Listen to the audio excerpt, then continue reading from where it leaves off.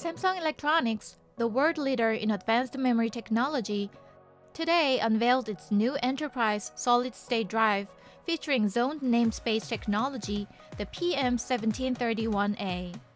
Leveraging ZNS, the SSD will maximize available user capacity and offer an extended lifespan in storage server, data center, and cloud environments. Samsung's ZNS SSD reflects our commitment to introducing differentiated storage solutions that can substantially enhance the reliability and lifetime of server SSDs, said Sang-yeon Cho, Senior Vice President of the Memory Software Development Team at Samsung Electronics.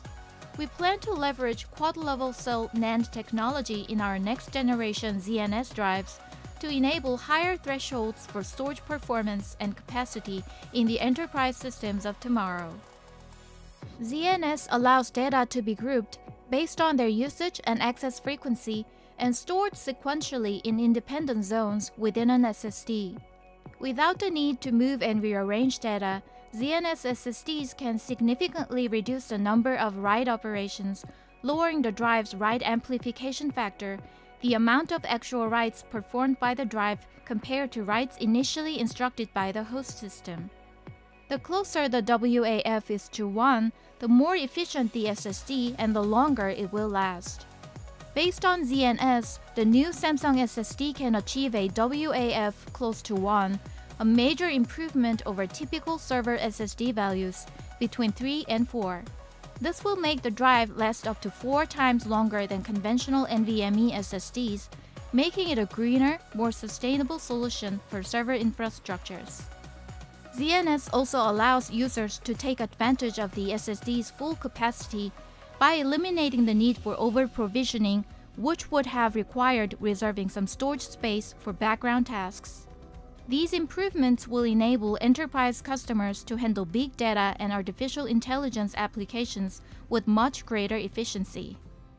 Built upon Samsung's 6th-generation VNAND, the 2.5-inch PM1731A will come in 2 TB and 4 TB models. The SSD will feature dual ports, ensuring the drive is fully accessible for continuous operations and minimizing downtime. This is essential for enterprises and public cloud companies who run mission-critical, data-intensive applications and cannot afford any pause in the continuity of their businesses.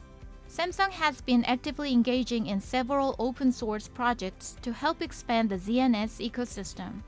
The company will make its ZNS technology available to XNVMe, which provides software libraries and tools to improve the performance of NVMe devices.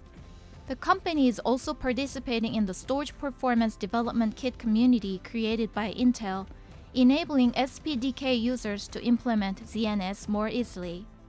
Samsung plans to mass-produce ZNS SSDs in the second half of the year and continue working with global enterprise storage companies to optimize its ZNS drives across various customer environments.